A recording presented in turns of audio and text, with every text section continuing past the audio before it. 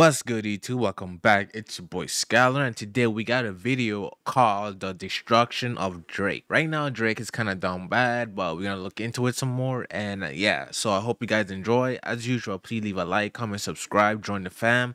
We just hit 8K. Next goal is 9, then 10, then so on and so forth. But yeah, let's get it.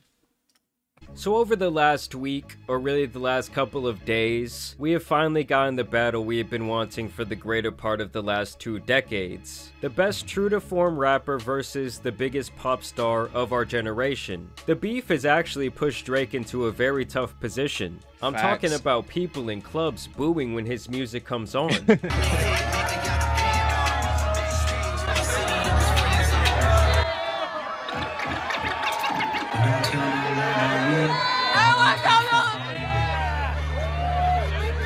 And now the whole internet is clowning. Not gonna lie, I think this is the first time Drake is being put in this position and he don't know what to do. He don't know what to do. He continued with the whole, like, I won't say corny, but like the corny, like Instagram stories, the little memes, the hee ha, the ha ha ha. Like, bro, you have some serious allegations, bro. Like, this is not the time for like little like sneak disses and memes and whatnot, bro. This is not the time. Him and dancing to him being called a creeper.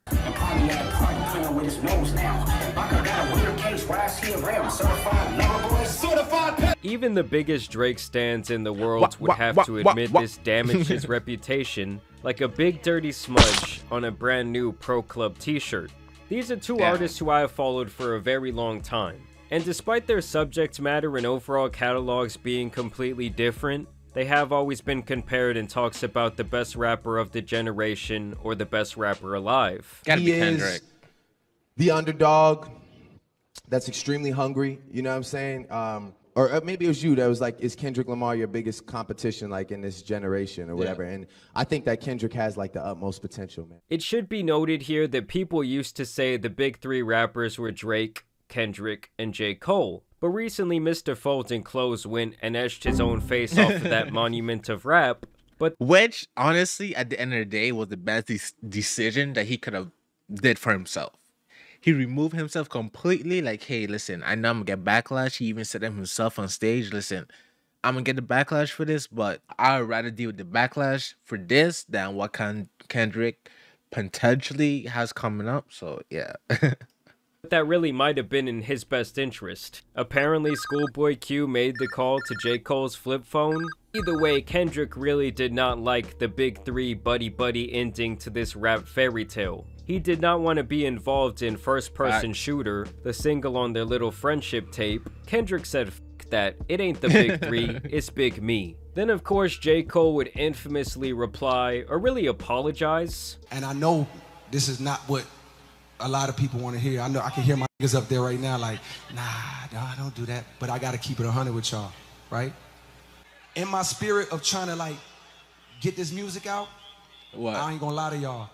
I moved in a way that I feel spiritually feel bad on me. I want to say right now tonight, how many people think Kendrick Lamar is one of the greatest motherfuckers to ever touch a fucking microphone? The message was loud and clear that he should bow out gracefully before he got caught in the lethal crossfire. Go ride your bike, J. Cole, because this has gotten nasty. I'm talking about babies with best friends, Drake-Steen allegations. The pot has boiled over, my people. I think a lot of people knew going into this that Drake would be fighting an uphill battle. Yes, he's obviously the more popular artist, but he also has a lot more haters. And when it comes to Kendrick, everything about his career has been so masterfully crafted and planned that you know he was gonna— And that's what I'm saying too. When people is like, oh, Kendrick Lamar go years without like producing or like dropping music, and I'm like, yeah, because he's going through life experience. There's some artists, right, that they prefer quality over quantity, and they will prefer to like not drop for a long time and have like good quality like subject to like talk about in their music, rather than to just repeat the same thing over and over with a little twist here and there to make it different. And yeah, so props to him, bro. To come into this battle prepared. Drake, on the other hand, seems more sporadic, more all over the place. He's had more scandals. It's kind of like Drake has been living out boyish fantasy after boyish fantasy changing identities every year for the last decade. What happened today, baby? What happened to Kyrie today, man? I did what Kobe did in Game 7 against the Celtics. Not to say that either one is coming out of this beef squeaky clean smelling like roses, because like I said, it's gotten nasty. But Kendrick came out and straight up punched Drake in the face with this song Euphoria. Then he baited him with the Timestamp song, knocked him down on the canvas with Meet the Grams after Drake thought he had a good round, and then Not Like Us is just Kendrick dancing on his grave. That was and the don't finisher. get me wrong, guys, Drake's Family Matters diss was great, but so was Takeover by Jay-Z. At the end of the day, it doesn't matter how good it was because Kendrick immediately buried it with some scathing accusations a mere 20 minutes after it dropped. I bet Drake thought he could finally lay back at the end of the night and it all be sweet, probably start again all loaded up, placed a couple of bets, and then Kendrick came in swinging and attacked his family and reputation on one track. Bro, the whole family, the mom, dad, kid, grandparent, bro, the whole family. The man to the likes of Weinstein and Karl Malone, to name a few. And with Drake's long history of questionable activity with minors, people began resurfacing a ton of clips and pictures and strange tweets. Just watch as a 14 To what? a ton of clips and pictures and strange tweets. Nah, bro. Just watch as a 14 to Kids are my 15-year-old favorites. Millie Wait, what? Bobby Brown explains her relationship with the then 32-year-old Drake and how they met.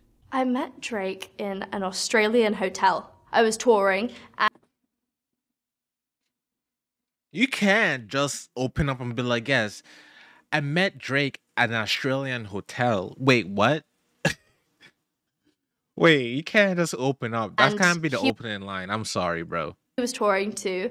And honestly, his managers just came up to my dad and said, Drake loves the show, come to his show tonight. And I was like, are you joking me? Drake? He wants to see me?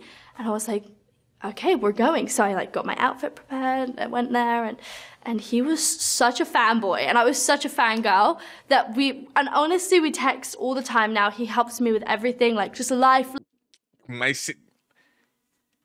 You're 32, texting how, bro, nah, bro. Drake, you're out of here, Lessons, and we went to dinner afterwards, and we had dinner the next day, and then we met in Sydney. I don't know about y'all, but that's some weird shit to Yeah, me that's for weird, a bro. 32-year-old man to want to wine and dine a 14-year-old inviting her to his shows. And then to be straight up texting her like direct communication is even more out of pocket, but it somehow gets worse. I love him. I met him in Australia, and he's honestly so fantastic and a great friend and a great role model. You know, we just texted each other the other day, and he was like, I miss you so much. I was like, I miss you more. What advice does he give you? Like, what does he say? About boys. He helps me. What? Oh my god. Oh nah, bro. That was the icing on the cake. Bro, Drake GG's, man. Yeah, he's great. He's wonderful. I love What's him. his advice with boys? You know, that stays in the text messages. Caught him. 4K. She got your ass. I mean, seriously, what the hell was that? I mean, to be fair, both of these guys have alleged some absolutely disgusting things against each other, and so far, neither of them has really shown any evidence. Bro, And the I do feel memes? like if someone could still come forward with proof of what they say, I think that would automatically give them the W and make the other person look really foolish. Receipts? What's this, you fucking piece of shit? What's this? Bro, ADP gonna live on forever on the internet, bro. There's nothing this man can do that's gonna get him canceled. At this point, that's what I believe, bro. Okay, it's no way this man over here is still relevant after all the stuff that he been caught with and been doing, bro. There's no way he's still around, bro. You guys realize That's that insane. Kendrick got him to take the bait 3 different times? First with the Like That single, he knew that Drake's ego could not handle hearing It's Just Big Me. Kendrick knew that record was also hot enough to get Future in the mix, and that it would climb to the charts quickly, which is already him beating Drake at his own numbers game. Then of course he scared J. Cole so much he left the lobby. Then Drake Left the responds by lobby. calling Kendrick a midget with small feet, while also mentioning his wife Whitney by name. Still, people like the record. Of course they clowned Kendrick. He then waited a few weeks to plan out his response, and dropped the Euphoria record, where for the first time ever he would call Drake out by name. This song was really him showing off his entire range, people really loved it, and it was making quite the buzz on social media. Yeah, everyone was like, ooh, okay, now what do you have to say, Drake? And then the back and forth, bro, that was such a good time. It's again Drake's game. And so Drake takes a couple of days, which people force DJ Academics to count, and he eventually comes through with a long response where he chooses to address several people like Rick Ross and A$AP Rocky. But of course the main person that people cared about him addressing was Kendrick. Well, Drake ended up calling him out for beating on his wife, and also claimed that she cheated on Kendrick and had a baby with his right-hand man, Dave Free. Drake even went out and got the Good Kid, Mad City van just to crush it for his music video. But here is where Kendrick actually trapped him in the corner, because only 20 minutes later he would release Meet the Grams, stomping all over Drake's actually very good record where he rapped really well. I'm talking about him and his whole family catching heat, and his friends being called out as a group of bad people who prey on vulnerable women. Also claiming that Drake apparently has an 11-year-old daughter, just like when Pusha T forced Drake to reveal his son. And at first, Drake would once again respond on his Instagram page saying and that's what really makes it believe. That's what people really start to believe, that he might actually have a daughter too, because at first he was trying to hide his son. And then Pusha T was like, listen, you know you got a son, you got to tell these people. And then that's how he came out. He was like, I was just trying to hide my son from the world. I wasn't trying to hide the world from myself. Some light-skinned reply bullshit, but yeah. Shit's needs crazy. to see this 11-year-old daughter of his. Either way, the damage had already been done. Drake fans were scrambling for answers, and then of course the following morning we would get the kill shot that had people dancing to Kendrick straight up calling him a PDF file. Then the next day, Drake of course releases From the Heart 6, a play on the popular Kendrick Lamar series of songs, and this response started out somewhat strong, but it quickly derailed. I am a war general seasoned in preparation. My jacket is covered in medals honored in decoration. This man was ready for battle. We plotted for a week and then we fed you the... He said all that, right? At the opening lines, I'm like, oh, he's a war general. A defensive track, not even a defensive track, bro. Like, come on. Information. A daughter that's 11 years old, I bet he takes it. We thought about giving a fake name or destination, but you so thirsty you're not concerned with investigation. So he's saying that Kendrick is full of shit, as are his allegations, and that they tricked his ass and he took the bait. I'm petty with dedication. What about the bones we dug up in that excavation? And why isn't Whitney denying all the allegations? The allegations he's talking about are the same. That Kendrick's wife cheated and had a child with his friend, and that Kendrick got in trouble for putting hands on his wife, with people claiming that he hired a media team to make the story disappear. This is what Kendrick had to say about it back in an old Breakfast Club interview. There was a shocking story about you, and I was like, there's no way this is true. Yeah. When they said you were in Vegas and you beat some guy bloody and you did something to some female. Yeah. And they said they had evidence and all of this, and then I never heard anything about it again. Yeah, because it's foolishness. That's the most ignorant stuff I've ever heard made up on I was like, on Kendrick my did that? name. I doubt it. And, you know... The thing is, Kendrick don't even look like the type to even put hands on a female, honestly. Honestly, like, this man out here doing push-ups, exercising, bro, this man does be doing his own thing. Like, Drake is more like the type to be putting hands on a female, bro. Like, to be honest. That person, whoever made that up, owes an apology. Not to me, but to women that actually go out there and get abused. Because I was like, I'm sure if that happened, there'd have been a police report. You would have been arrested. That's foolishness. That's ignorant. Dave leaving heart emojis under pics of the child. Speaking of anything with the child, let's get to that now. This Epstein angle was the shit that I expected. Like, why would you expect that? Why would you think Kendrick would be on his Chris Hansen? I don't know. Because it's true, bro. That's what you expected. All right, he gonna come with facts, then I'm gonna try and dig up some facts too. It's just weird to me that he thought someone would accuse him of being a creep. My mom came over today and I was like, mother, I. Oh, wait a second. That's that one record where you say you got did. Like, what the f is this dude talking about? He's making light of sexual. He then goes on to claim this is why Kendrick is calling him a predator. Oh, f me. I just made the whole connection. This about to get so depressing. This is trauma from your own confessions. This when your father leave you home alone with no protection, so neglected. This why these file routes and shit you so obsessed with, it's so excessive. Continuing to make fun of him several times over the course of this song for getting violated as a child. Touch My Body by Mariah Carey play, you probably start reflecting. Which didn't even happen, by the way, at least according to the song that Drake is referencing here. Kendrick does have a record on his last album, Mr. Morale and the Big Steppers, called Mother I Sober. It is the climax of the soundtrack, the song the whole album really builds up to. Mr. Morale in general is a serious record that covers a lot of sensitive topics. In the song, Kendrick tells that one of his cousins was violating people in his family, and his mother questioned him whether he had been violated himself. Family ties, they accused my cousin. Did he touch you, Kendrick? Never lied, but no one believed me when I said he didn't. Kendrick explicitly states here that he was not touched, and the real message is that his mother was paranoid and thought there was no way it could not have happened due to trauma from her past where she was violated herself. Damn. Drake not only misinterprets this lyric, but also uses it as some sort of own. Like, read the room, dude, look what you're being accused of. And then more cringe ensues because I've never heard anyone have to rap about not being a predator. I mean, the fact that Kendrick backed him into that corner and put him on the defense is monumental in why he's winning this battle. Just for clarity, I feel disgusted. I'm too respected. If I was f***ing young girls, I promise I'd have been arrested. I'm way too famous for that shit you just suggested. Which is just an insane thing to say, considering the more powerful... I mean, Epstein is a billionaire. Look what happened. Like, come on, bro. Like, that didn't make... That bar, that line, that vert, bro. I don't know what he got going on, but that was not it. Powerful and famous you are, the more you can get away with this nasty shit. Look at the countless examples of weirdos in the entertainment industry. Crazy. Drake is not a name that you gonna see on no offender list. No, it would be Aubrey Graham.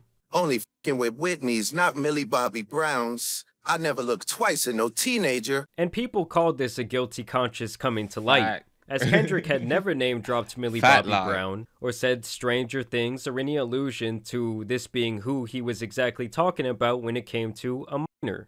Obviously, the Drake being a creep rumor started back when she said they were close and texting when she was only 14, as I showed you earlier. Personally, I don't think any father should be comfortable with their teenage daughter being in direct contact with someone 17 years older than herself. And there's several other instances where Drake is seen being quite peculiar with young women, but obviously nothing concrete.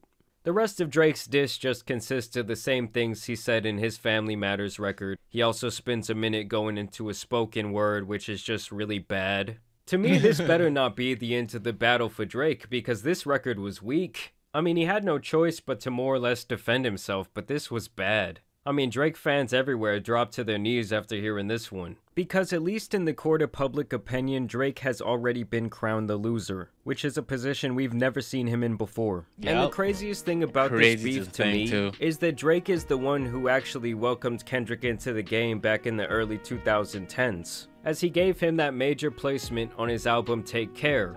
And it really is crazy to me how prophetic that song now is. Okay, so the song is called Buried Alive, and it's about Kendrick learning about and adjusting to fame through the lens of Drake walking him through the industry door. I'm in the matter of man, arm wrestling hands. I was dope when I said the music business was all I needed. When I got, I was greeted by an alien that said last year that she slept with a Canadian that gave him an addiction that'd keep him in Mercedes-Benz. Here he's already talking about Drake and his lust for material possession and women. This person who greets him probably wants Kendrick to follow a similar fate.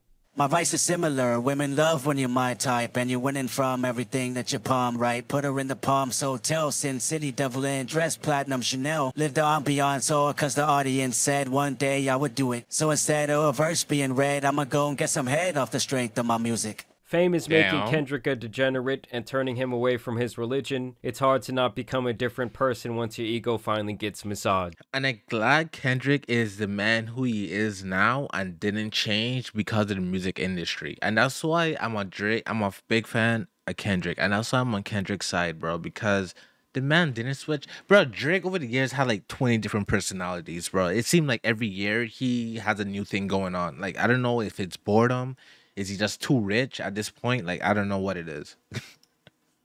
Same day we say we in the area cruising in Toronto. Hit me on my cellular. I thought he was gonna sell me a false word like the rappers I know. Sat down with a few drinks located where you can't see us. A white waitress on standby when we need her. Drake picks up Kendrick and takes him around to industry people, showing him the fast life of fame and women. Felt like the initiation, a reality living in the matrix. We talked casually about the industry and how the women be the tastemakers for the shit he making. Then he said he was the same age as myself and didn't help cause it made me even more rude and impatient. Kendrick now lusts for what Drake has, and is jealous because he has accomplished more at the same age. This only further pushes his envy and hunger for more fame and notoriety. So blame it on Mr. OVOXO, the reason why I'm breathing all the vanity I know. The reason why my best friend say she love me more than life, but I live a double life, I need to let it go. The reason why the highlight was when he said you belong to the people when you outside. So dig a show full of money, full of power, full of pussy, full of fame, and bury yourself alive. Then I died. Kendrick literally just laid out the life that he could have had if he went the same direction Kendrick as is a Drake. different Because beast. at the time, they were both still very green with wide eyes, and Drake really steered full force into fame and a lust for all things that people crave, while Kendrick really fought the temptation and stayed as humble and normal as possible.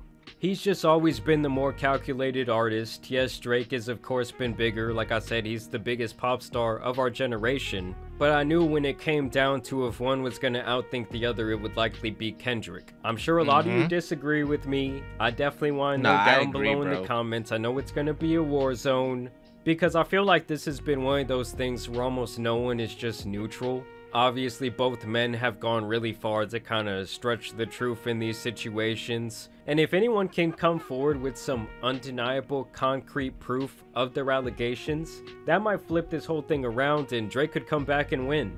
But either way, I do want to thank you guys for watching today's video, dropping a like and subscribing. But as you guys know, it's been your boy, the Tan Superman, and some other legends. Yeah, that's it for this video. I hope you guys enjoy. As always, please leave a like, comment, subscribe. Let me know in the comments what you think about this whole like beef war or whatnot. Yeah, and yeah, I'll see you for the next one.